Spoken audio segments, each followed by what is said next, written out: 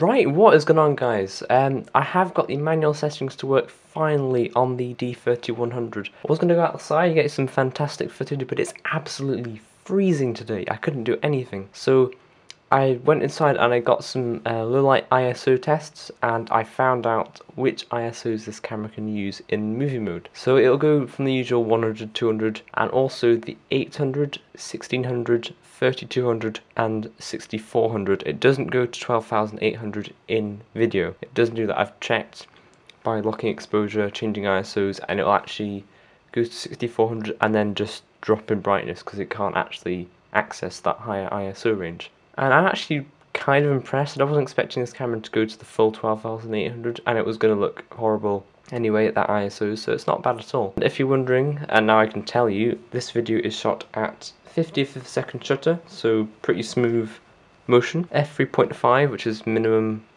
maximum aperture on the kit lens, and the ISO is 1600, and I've locked that exposure.